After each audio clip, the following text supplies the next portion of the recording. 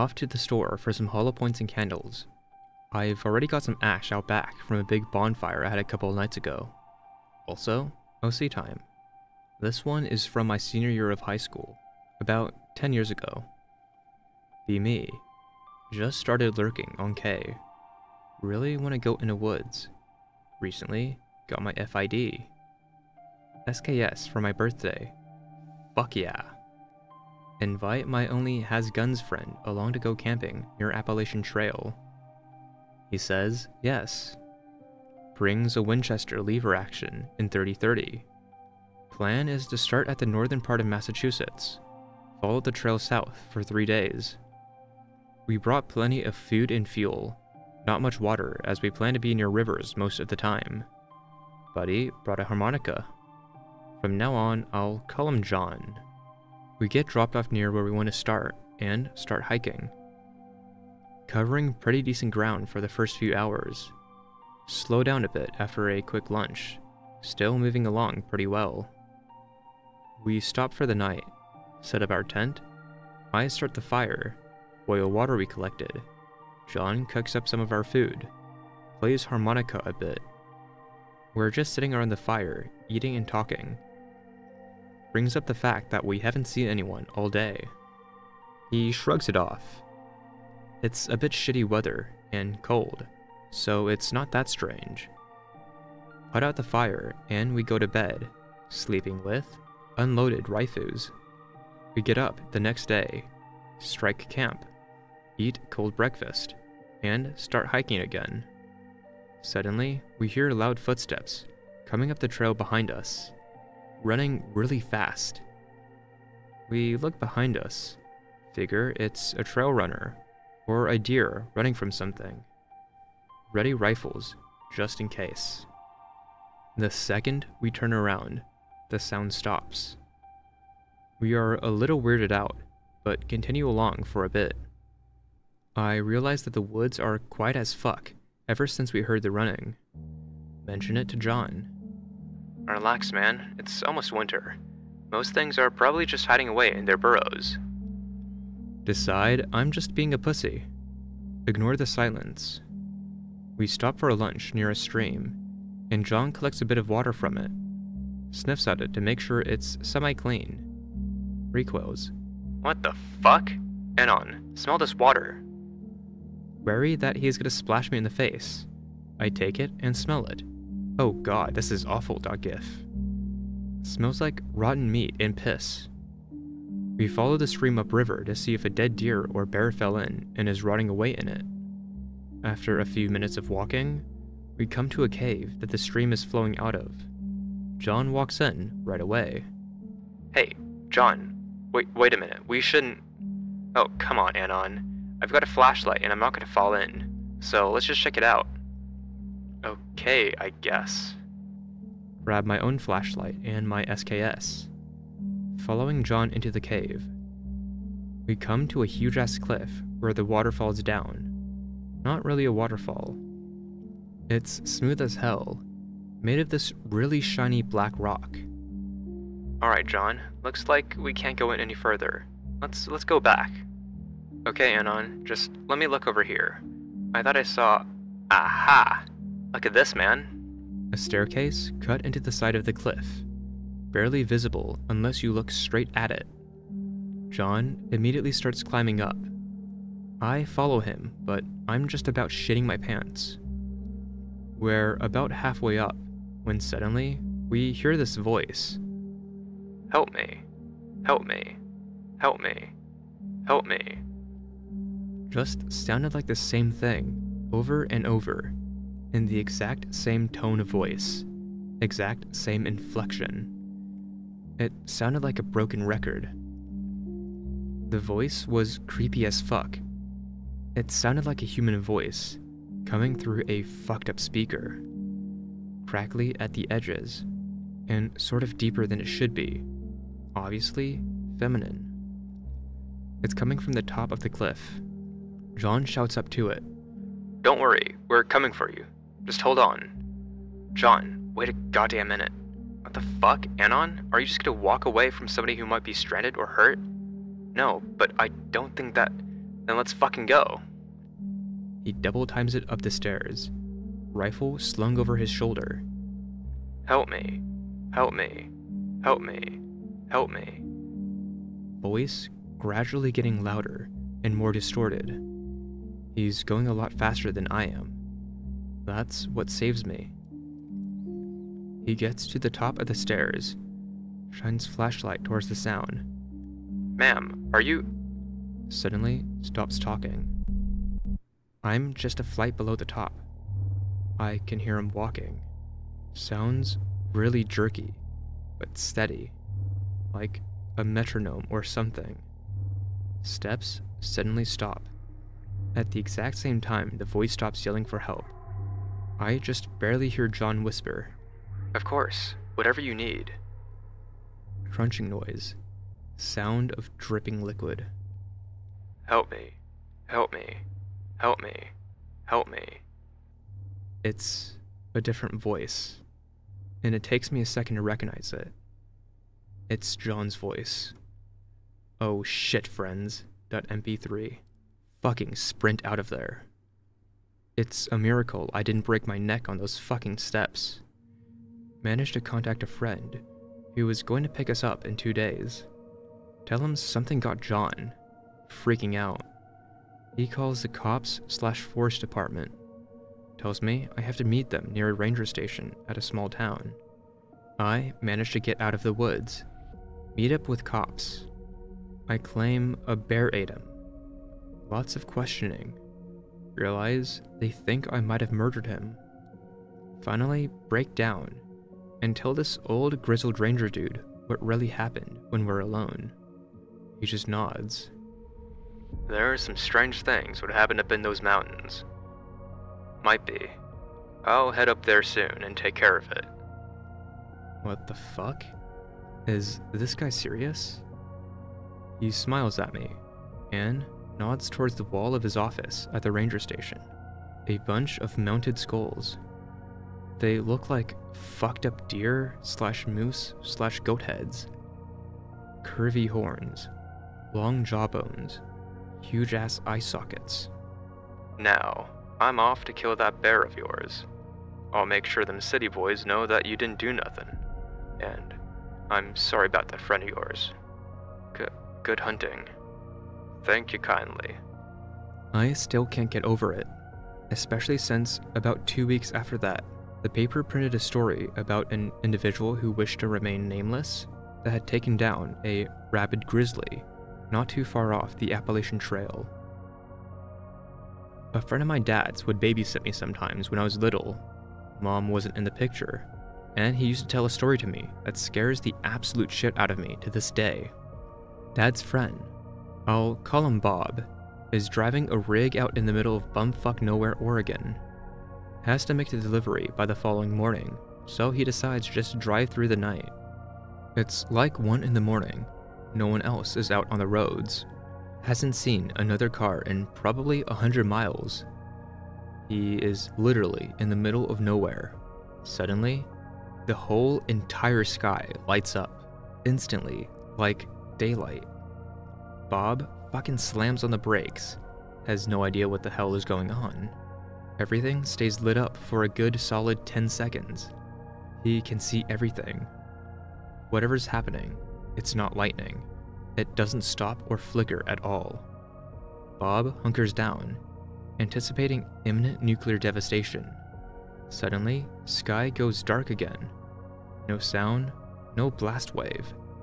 He sits there in the middle of the road, waiting for almost 5 minutes. Then decides to keep going. Figures it was a meteor or something. Goes about 2 miles up the road and sees a car with its flashers on, stopped in the middle of the road. Stops a good distance away from it. There is not enough room to go around it. Front end of the car is crumpled like it hit something. Bob figures they probably hit a deer that got spooked whenever the meteor went over and ran into the road. He gets out of the cab and goes to see if the driver is okay. Driver is sitting on the ground by the driver's side door. Has his knees up and is resting his head on his arms. Hey, buddy, you okay? Bob calls. He stops about 10 feet away for seemingly no reason. Something about this whole situation feels weird. Bob is one of those guys that always listens to his gut, so he stays put. "God, my head is killing me," the guy says, but he doesn't lift his head, so it's muffled. "Did you hit a deer?" Bob asks. He's getting more and more uneasy. Something's wrong, but he still can't figure out what it is. The guy says he thinks he might have hurt his head, asks Bob to please help him. Bob takes a step forward, but his instincts are going apeshit. He looks at everything again. That's when he notices it. The fucking car is all wrong. It looks like what someone thinks a car looks like. It has all the right pieces, but there's nothing extra, if that makes sense. Bob says it looked like a cheap Hot Wheels knockoff. It just looked wonky and wrong. He looks around at the back of the car and realizes that not only is there no license plate, there's not even a trunk. It's just one solid piece of material with taillights put in it. There's no manufacturer or model names. Bob knows cars, and this thing is nothing he's ever seen before. From where he's standing, he can see there's no tailpipe or even hubcaps. It's just the shape of a car. He starts to back up, and the guy asks him for help again. Bob tells him he can't help him and that he'll call a tow truck when he gets to the next town. The guy lifts his head and looks at Bob, tells him he thinks he might have a concussion. Something is really, really wrong with the guy's face, but again, it takes a second for Bob to figure it out. The next part is exactly how Bob described it. Everything on the man's face was where it should have been, in their normal positions. He looked totally normal, except for the fact that his eyes and mouth were on upside down. Bob goes apeshit and sprints back to his rig, climbs in, locks the doors, just in time for the man to slam into the door behind him. How the fuck did he get there so fast? He knocks on the glass and smiles at Bob, but because his mouth is upside down, it looks like he's screaming. Tells Bob to open the door so he can come in. Bob fucking floors it. Doesn't care if he hits the guy or not. His truck easily pushes the car out of the way. Whatever it is, it's light and it makes no sound when he hits it. Unfortunately, it's an anticlimactic ending. Bob got where he was going fine. No other problems. My dad knows the story, but I don't think he believes it.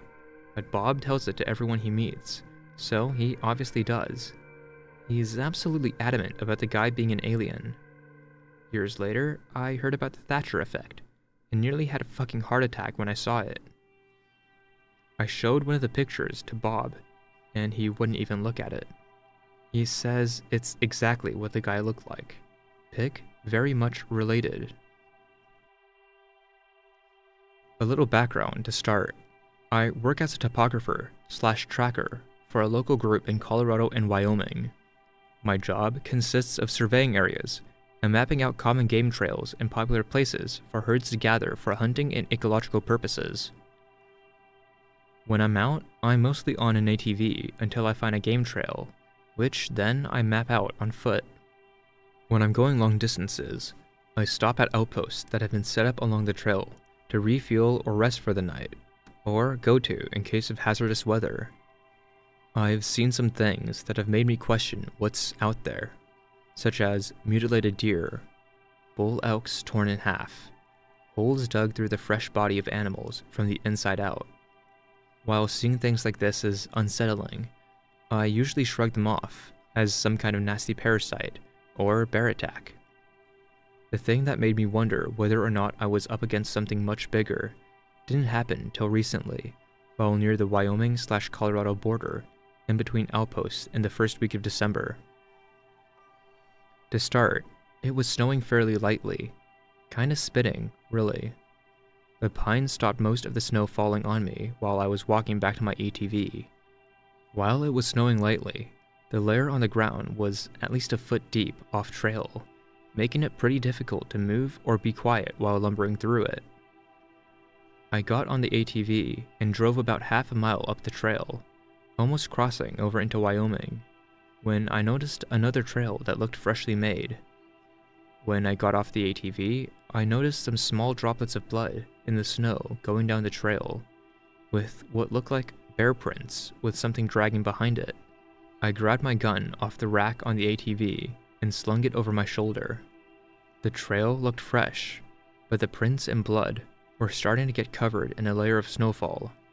While walking along the trail, I noticed something kind of weird in the middle of the bear tracks. It looked like a human foot, almost, but rather elongated and thin, with only 4 toes on the end. The tracks twisted within the bear prints themselves, almost like the animal's foot spun a bit coming out of the bear track. I continued on, while occasionally glancing into the tracks, and, sure enough, the prints were still there.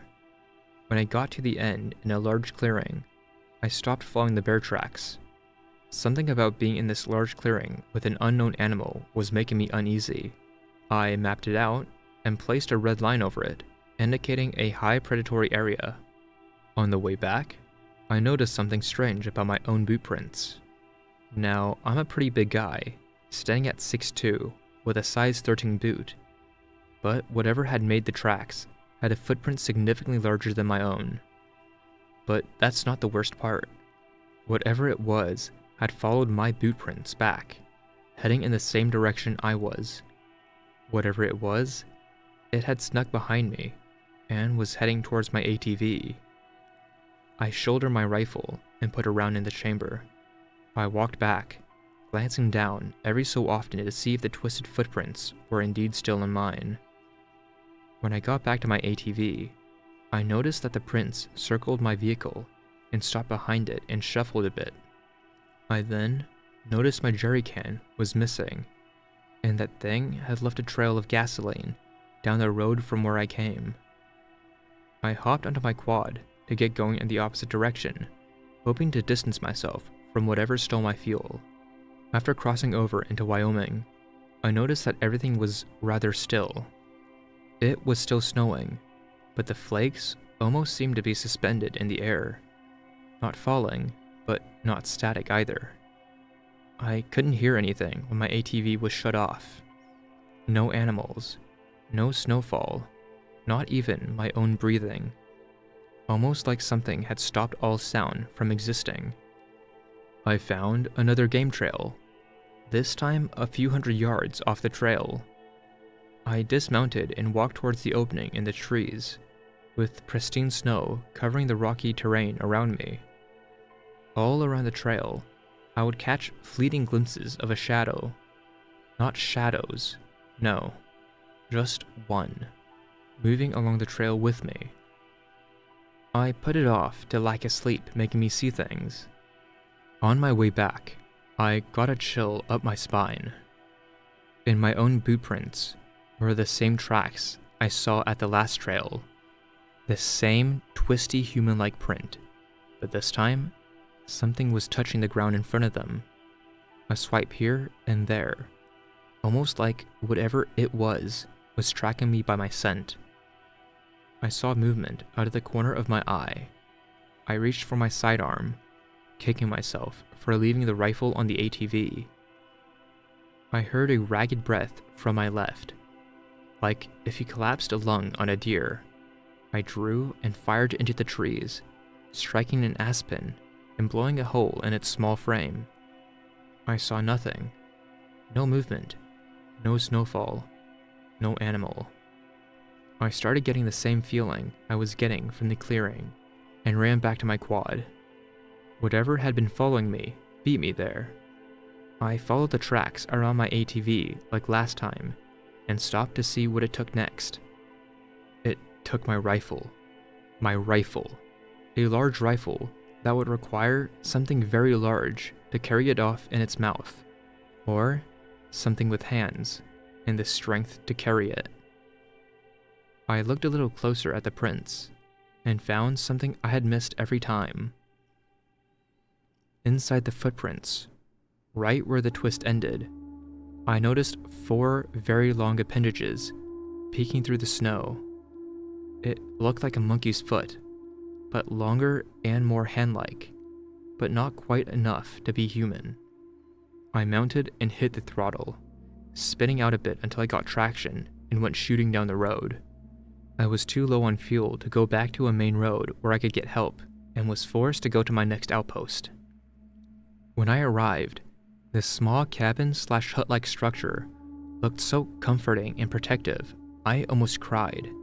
It had fuel for the quad, a safe place for me to sleep, and a radio for help. The sun was setting, and I was firing up the stove after starting at the generator when my radio crackled and came to life. I jumped when I heard the static hiss. I ran over to the radio and requested an evac or an extra team for a safe escort. When asked why, I lied and said I was being hunted by a bear and lost my rifle on the trail. The voice on the other end scoffed, but obliged. My team would be there by morning. When I hung up the radio and started to get comfy and safe, I heard a loud thump hit my door. I froze in my bed, not knowing what to do. I finally got up, after debating whether or not to just hide. I'm no coward, I thought.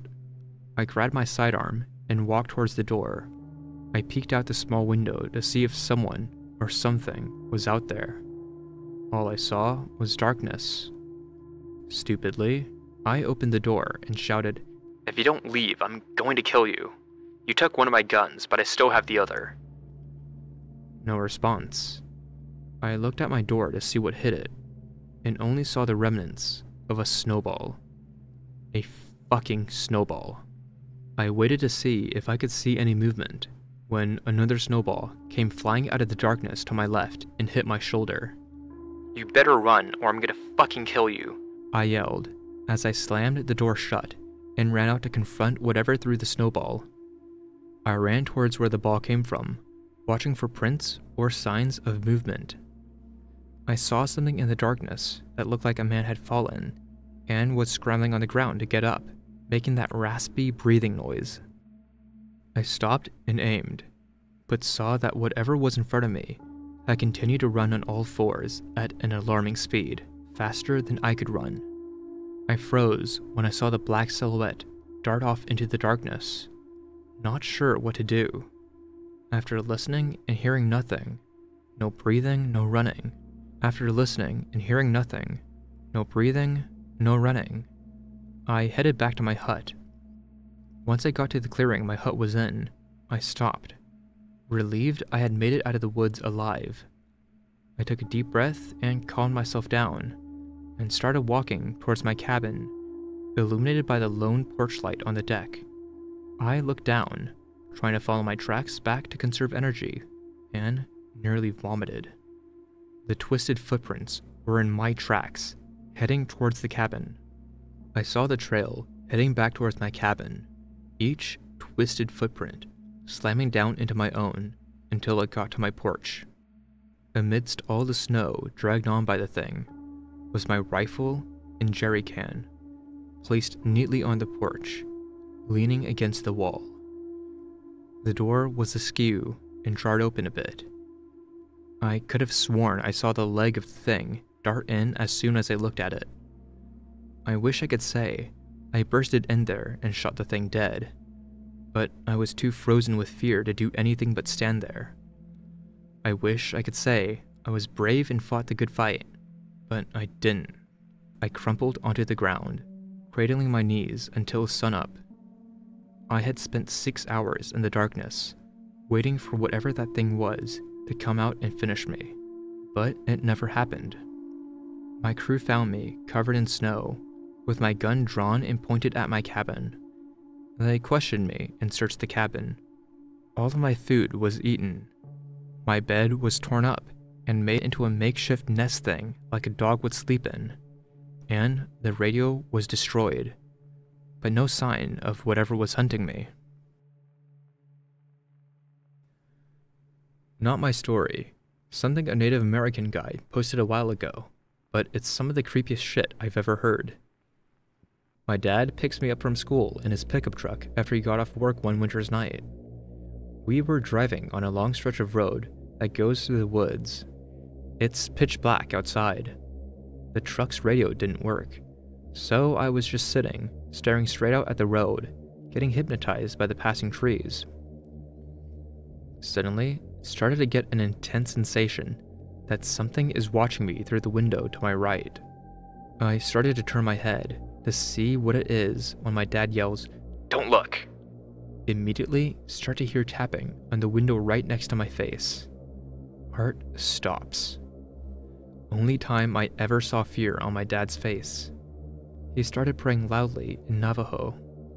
Stares straight ahead, heart pounding, not daring to look out the window. Suddenly, the truck dips as a weight falls into the bed. Whatever the fuck this thing is in the back, right behind my head. Start to hear tapping on the window behind me. My father makes me look at him as he continues to pray. Close my eyes tight and wish for it to be over. After a few endless minutes, the truck dips again and the tapping stops. My father says, "Tomorrow we will ask your grandfather to say a prayer so the evil will forget our faces." English to Navajo equivalent. Drive home and lie awake in bed all night. Father and I never talk about it again. Parents die in a car wreck. A week or so later, I'm laying in bed, crying myself to sleep, as usual. Hear a creak on the floor outside my room, and giggling. My dog perks up and starts growling like crazy. My mom slowly leans around the corner of the door. She looks different, and her movements are all wrong, jerky and twitchy. "Go to sleep, Anon. It'll all be better soon." It's her voice, but sounds clotted somehow. My blood is ice water. My dog is whimpering and cowering now. Mom jerks back around the door. Another creak. My dad leans around the corner. "It's okay, son. We're gonna be a family again soon. Just fall asleep." And giggles. Like my mom, his movements are all spastic and fucked up. His face is a grinning rictus. He jerks his head back out of sight. My heart is pounding. Quickly and as quietly as I can, I grab my phone and dial 911 to report a home invasion at my address. I can hear movement and that insane giggling from the hallway. I'm laying there with tears rolling down my face from fear. I don't know how long it was until I saw flashing lights outside the house and muffled shouts. Hurried movement in the hallway. Something crashes to the ground. Muffled shouts from downstairs as the cops come through the front door. Thank you, God. They search my house, and afterward, a cop approaches me, white as a sheet. "Anon, it's hard to tell you this, but we found your parents' faces on the ground outside." That was almost 10 years ago. They never found the sick fucks that did it, and I still have nightmares.